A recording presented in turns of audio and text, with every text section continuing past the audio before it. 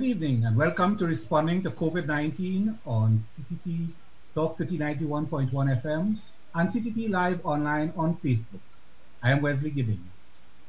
Now, actions taken by world governments to address the risks posed by the pandemic are having wide-ranging impacts. This program has been examining a wide variety of those posed by the virus itself and measures being applied to address it. This evening, we will spend a little time looking at the diagnoses of global agencies on the question of macroeconomic conditions and their implications for the domestic economy. To assist us conduct an evaluation is UWI economist Dr. Vaalmiki Arjoon. Good evening, Dr. Arjoon. Hi, good evening. Thank you for having me. Now, the outlook globally is not the most optimistic one that we can find. In fact, there are observers who are noting that post the Great Depression, we have never witnessed anything like this at the international level. What are your feelings on that kind of assessment? Yeah, well, quite rightly so. The IMF have recently indicated that this could very well be as bad or potentially worse than the Great Depression of the 1930s era. We have now gone from projected positive growth for the global economy, we're speaking of here, projected positive growth for the global economy earlier this year to now a projected decline of about negative 3%. And this has virtually happened overnight, particularly because of the impact of the COVID-19 fallout. One of the key things that has really led to this huge economic fallout is the fact that there's a supply problem and also a demand problem. There's a fallout with supply and a fallout with demand. Supply in the sense that many companies, the vast majority of the global private sector would have either shut down their operations completely or partially shut down their operations, which means that many people are not working across the globe. Many people are forced to stay at home in self-isolation, as we are currently doing here in the Caribbean and the wider, in Trinidad and Tobago and in the wider Caribbean region. So companies are not operating. Of course, if they're not operating, they're not generating any sort of revenues. Therefore, the level of taxes that they have to pay are going to be very dim. The level of production that comes out of these companies are also going to be very grim at the same time. And therefore, you're looking at an overall drop in the production levels and the GDP levels of the entire economy. Business confidence levels are at an all-time historical low. Uncertainty as to what happens with the global economy and its future is also basically at an all-time low. There's the added problem of a collapse in asset prices, particularly oil and gas prices. In fact, just today, checking it before we started our discussion, West Texas Intermediate oil prices would have dropped to a low of $19.68. So it's gone below $20 a barrel. Brent is about $27.36, and now natural gas the global price is about $1.60. So this is all happening against the backdrop of the largest cut in oil production in history. OPEC has agreed recently, last week, as you would know, to cut production by about 9.7 million barrels of oil per day. The US, Canada, and Brazil, they've agreed to cut production by about 3.5 million barrels of oil per day as well, and Mexico by about 100,000 barrels of oil per day. But despite these agreements for cuts, the market hasn't really been impressed. The market has not responded the way we would have hoped. And that is because even though there's a drop in the supply of these energy commodities, the demand for these energy commodities is substantially low right now.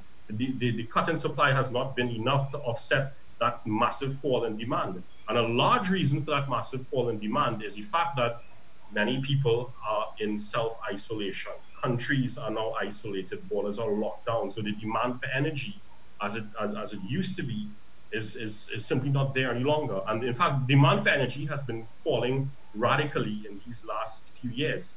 And now it has taken an even more significant dip, which has now led us to these very, very depressing energy prices. And of course, when energy prices are this depressing, it means that our revenues, TNT revenues by extension, are going to be quite low. No, We you use also the have word, a problem of you, production.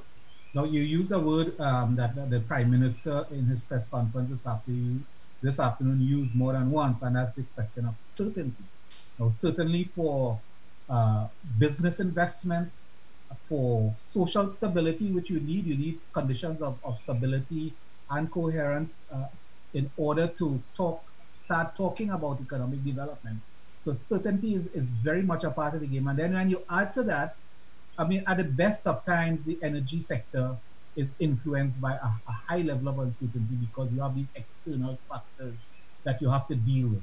Now, how Because we're a price taker, we're not a price maker. Exactly. So, I mean, in terms of coping mechanisms to address the nervousness of both of the global markets and so what's translating into a level of domestic nervousness now by our business sector and by people who rely on the business sector. What sort of remedies are you seeing possible to be implanted beyond, of course, the social support that we know the government has already started to implement? Right. Well, I think first and foremost, it's important to understand where we were before we got to the COVID-19 stage. Yeah.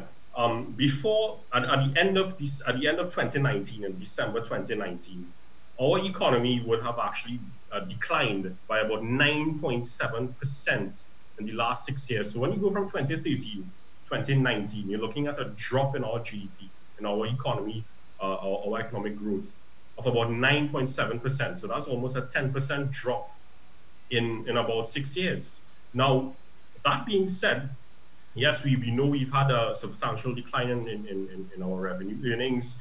Our expenditure levels have taken a huge cut as well. We've had to pay careful attention as to which specific areas we spend our monies on, given that our oil and gas revenues were nowhere near previous levels over a decade ago. And now, like the rest of the world, we are now facing a challenge, but it's a necessary challenge of increased expenditure on healthcare. So one of the things that the state has got to pay careful attention to and expect to do more of within these coming months, if not years, again, depending on the trajectory of the virus, is increased expenditure on healthcare. And that being said, they should not hesitate to spend more on healthcare at the same time. Now, earlier I was speaking about the implications of the on the globe.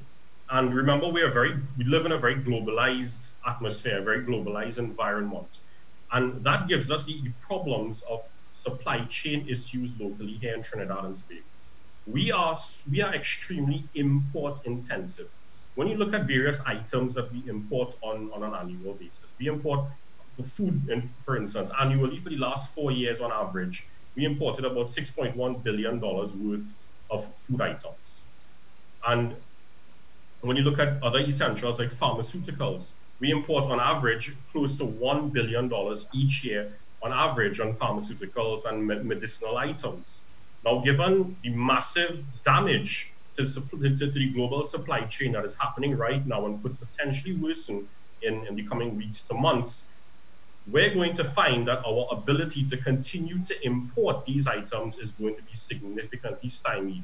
One, because they're going to be restricted. The companies that manufacture them, the countries that manufacture them are going to attempt to hold back as much as they can in order to feed themselves and to treat themselves, to medicate themselves first. And whatever is left, then they're going to supply to the rest of countries. That's one aspect of it. Two, if there are restrictions, if there's a drop in the supply, the production of these items globally, then what does that mean? It means that prices of these items globally are going to go up. And remember, countries, especially countries like us, are not going to be earning substantial revenues as we would have liked to. So our ability to import, our ability to pay for these items are again going to be significantly stymied within the coming weeks to months. I think we can add to that even if we talk about our manufacturing and other productive sectors, there are heavy inputs upon whom which rely on others for significantly, even in the food sector. We were talking. Let me give you an idea of the figures here. Okay. You have the United States, we import the vast majority of our total import value from the United States, about $13.8 billion on average each year for the last 4 years. And much of that comes for retail purposes, where we purchase items to resell here locally, but not just that. Many raw materials, other inputs for the production process, like machinery, parts of machinery, other types of technologies, etc. Now, in the month of March, the manufacturing sector in the United States faced a huge hit. There's an indicator that I want to introduce you all to. It's known as the Purchasing Managers Manufacturing Indicator Index. Purchasing Managers Manufacturing Index. And that looks at the production levels or the performance of the manufacturing sector for several key countries globally. If it's a value of 50 and above 50, it means that the production in the manufacturing sector is increasing, it's doing well. If it drops below 50, it's not, it means it's falling. So when you look at the United States, again, our major trading partner, in fact, it dropped to about 48.5, the indicator dropped to about 48.5 in March. When you look at other countries that we import, again, a lot of inputs from, in March, it dropped for Japan, 44.8. In the UK, it dropped about 47.8. So all of them have gone below 50, which means a downturn in the manufacturing activity. And then, of course, to the extent that we rely on China, China itself went through its period. Yeah. Now, I mean, there's a little bit of a funny thing is that yeah. China dropped in February to about 40.3, but then in March it went right back up to 50. Upswing. Yeah. Yeah, there was another upswing, but we'll get to that in a bit. When you find that these countries, especially the United States, faces a lot of delays when they need to get their raw materials and whatever other inputs for production to manufacture items in order to export to us, when they face that, and 75% of companies in the US would have faced extreme delays in the month of March, that means naturally we will face delays in acquiring these items. And that we're starting to see the impact of that here already. It's not just manufacturing items, it's also going to be items that we consume, consumables on a daily basis. I mentioned the food items, there's things like toiletries. I also mentioned medication as well, clothing items, etc. Remember, we are so import intensive that our import levels are going to take a serious hit because of the downturn in the global supply chain, the disruption in the global supply chain locally. But it's not just that. We also have to look at the other structural obstacles to trade that is happening right now. The United States, again, our biggest trading partner, they face a decline in exports of about 95% between January to March. So what that has meant is that we were not able to import as much as we would have liked to from them. But why is that? It's not just because of the supply chain disruptions. It's also because many shipping and logistics companies had to temporarily close down their operations. Many ports as well had to temporarily close down their operations. I'll just give you an example. The port of Shanghai, back in February and March, they faced a down, because of a downscaling of their operations, they faced a downturn in the container throughput of about 20%. The port of Savannah in the United States and the port of Los Angeles, both of them faced a drop in container throughput of about between 20 and 23%. The port in Hong Kong faced a drop of about 11%, and these are major global ports. In India, many ports have closed their operations with the exception of that of Mumbai. So when there's less ports operating, that means even if you were able to contact your supplier and get the goods there, they agree to send you these goods and you were also able to pay them. Let's assume you have no foreign exchange problems to pay them, and you do pay them. How are they going to send it to you? Now we're focusing so far on the imports and the transport lanes and the supply chain that services that. But what about the exports? Because you talk about our significant export markets, which would include the United States, the CARICOM countries, and then of course with LNG, we are looking for new markets, Chile, China, and so on. So we're really talking about a situation in which it's not only the incoming, but it's the disruptions of the outgoing. Of course, yeah. Now, I've been talking to people about what's happening in the CARICOM region, for example, and that if there is not a speedy recovery, a return to a level of stability, then our manufacturing sector in particular is going to face some Of fallout. course. Yeah. Okay. So we can look at it from two perspectives. One, the fact that many of our food processors export to these other Caribbean countries, right? Just to give you an idea, Barbados, on average, the average value of exports we would have provided to them in the last 3 to 4 years was about $1.3 billion. Jamaica was about 2.1 billion. St. Lucia about $513 million. Right? These are all in TT dollars. Right? Just to throw that in there. Now, a lot of these, as I mentioned, are consumable items, particularly items coming out of the food processing industry, food items. But if we are facing delays to get some of these food items, these raw materials, as we just mentioned, from the United States and other countries, in order to produce them here, to finish the production process here and then export them to these other Caribbean countries, then naturally our exports are also going to take a hit. So not just our production levels. Once your production levels take a hit, it means your export levels are going to drop. But in addition to that, I want to come back to that, Vaalmiki, because we have to go to a break now. Because the other feature of that is that if the tourism economies collapse, the tourism economies are what provide the fuel for the revenue, the sources of revenue. If they don't have revenue, how are they going to be able to buy from us? Okay, so we're going to go to a break and we'll come right back with that question.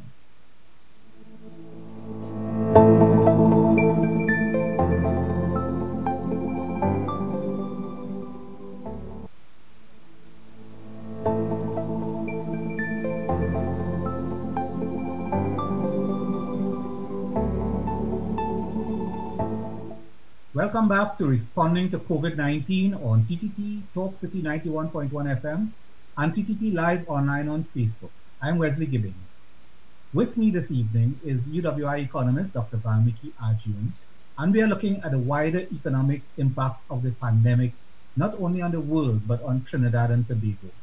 And before we went to the break, we were talking about the impacts of disruptions globally on our capacity not only to import vital inputs into the productive sectors, but also the ability to export to the traditional markets. And we were on the point of the CARICOM markets. So Vaalmiki, perhaps you can resume that discussion. Sure, yes. So as I indicated before the break, much, if not all, of our CARICOM markets, and in fact, by extension, all of the countries that we export items to, they are going to face a serious downturn in the amount of revenues that they earn. They're going to face a serious downturn in the amount of foreign exchange that they earn. I remember trade takes place in US dollars. Because of this, we are not going to be able to export as much items as we would have naturally hoped to these various countries. Now, we know that a lot of these countries have started to implement many stimulus packages, what they're calling stimulus packages. But I just want to point out, it's not really a stimulus package at this stage. At this stage, it's a survival package. Yes. Well, what we're doing, for example, it's really meant to ensure that there's still a level of consumption happening in the economy, still a level of business activity happening here, so that the economy does not exactly grind to a halt.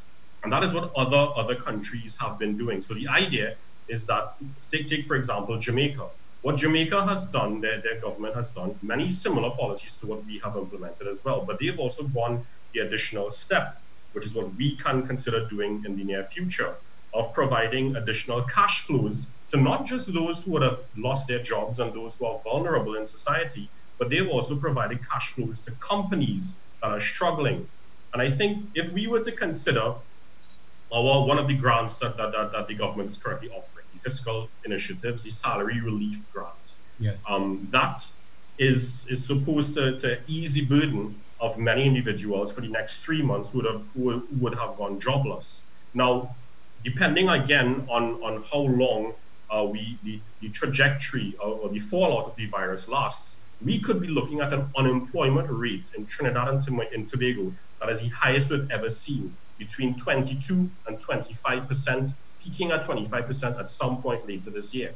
So that means, in that particular instance, there are going to be thousands of people, that are eligible to receive this $1,500. Now, $1,500 may not necessarily go a long way for many people, especially since a lot of people tend to live paycheck to paycheck, and many of them have rent to pay.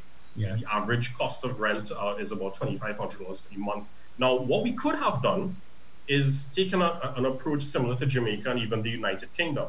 In the UK, the government agreed to pay 80%, up to 80% of the wages of struggling companies. So rather than providing people who lost their jobs with a relief grant, what we could have done and what we could explore in the near future is in interjecting in the companies directly and providing the company with the money so that they can in turn pay a portion. It may not have to be 80%. Yes. Let's say about 40 or 50, 60% of the wages, and then the employer pays the rest. In our discussion with the chamber recently, that kind of idea came up because I think one of the problems during these depressed conditions is that you're going to have continuing shortfalls in government revenue.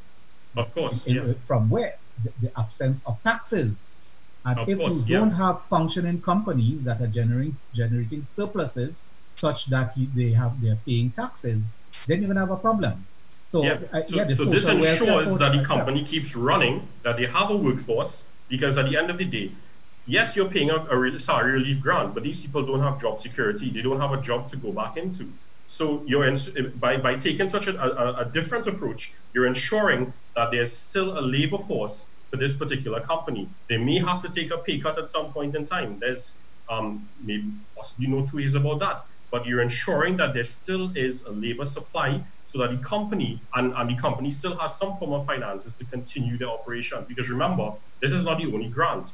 There's other, from the monetary policy aspect of things, where the central bank and commercial banks have also stepped in, which they must be commended for doing as well, to assist the economy right now. So let's take, for example, the monetary side, right? Which, again, many other countries across the globe are currently doing. They've cut interest rates and they've provided moratoriums in various loans and mortgages, etc. Now, what we have to be cognizant of here in Trinidad and Tobago going forward is that, yes, we have given lower interest rates. Yes, we have given an extension or a 3-month moratorium at this point in time. Other countries have given up to about 6 months. But then what happens thereafter? Countries like us have to pay careful attention to the fiscal and monetary policy that's going to happen after we flatten the curve. Because remember, the fallout is not just going to be when the virus is active as it is right now. If we do manage to get this thing contained, hopefully sooner rather than later, companies are not going to just be able to pick up where they left off. Exactly. There's going to be a transition period into what we call the new normal. However, what banks can consider, or they need to consider doing right now, is looking carefully at this prime lending rate that they offer to their clients. Initially, the Minister of Finance would have indicated that they managed to drop the prime lending rate to about 6%. This is the rate of interest that you give to your best customer, your most credit-worthy customer. So in other words, a large company, a lot of collateral and a good history with the bank would probably be able to get that 6%. But in reality, what's going to happen is that some of them may actually get an interest rate below 6%, which means that a small company coming for a loan may have to pay the compensation rate for that, which could be about a 7% or an 8%. So that will drive up their cost of borrowing as well. No, so some companies and small operators in particular are talking about what's happening even now with respect to interest payments and the accumulation of interest. What do you think would be a good direction for the banking sector and the country as a whole to adopt when it comes to that difficulty? Right. So the banking sector, again, as I said earlier, they should be commended for providing these moratoriums right now. But many have started to complain about compounding interest. Yes. Right. They're starting to complain about compounding interest. I thought it would have actually been better to give this 3-month window where there's no compounding interest, and at the end of the loan tenure, you give 1 year where the monies that were supposed to pay within that 3 months are allowed to be paid. So you give them an additional 12 months to pay off whatever principal and interest that they were supposed to accrue or to pay at that particular point. And you think the banking sector has the wherewithal to implement something like that? At this point in time, I think they do, because if you look at the level of profits that the banking sector would have made over the last 4 years, I mean, companies like Republic Bank were hitting over $1 billion per year. on average within the last 3 to 4 years, and that's when the economy was in a recession. The banking sector was performing powerfully. So I would say at this point in time, they are able to provide these sort of incentives then to the or easing the burdens then to the private sector. We will, however, need there is going to definitely be a necessity of offering more loans and at lower interest rates in the near future, especially after we have supposedly flattened the curve. Other countries have indicated that they're well aware they're going to start doing this. The IMF have pointed this out as well, and we are likely to very well see this happening in the very near Vaalmiki future. Arjoon, we certainly have to invite you back to finish some of these points that I know we have only discussed very preliminarily. But I want to thank you very much for coming with us. There's one quick point I wanted to mention, given that we are seeing governments borrowing at this point in time. We have to ensure that there's sufficient liquidity left in the banking system and in the country so that both the government and the private sector can borrow. There must be monies available to borrow at this point in time. Thank you very much, Dr. Vaalmiki Arjoon, economist with UWI. I'm Wesley Gibbings saying thank you very much for staying with us on responding to COVID-19 on TTT Talk City 91.1 FM and TTT Live Online. Please stay home, stay safe, and save a life.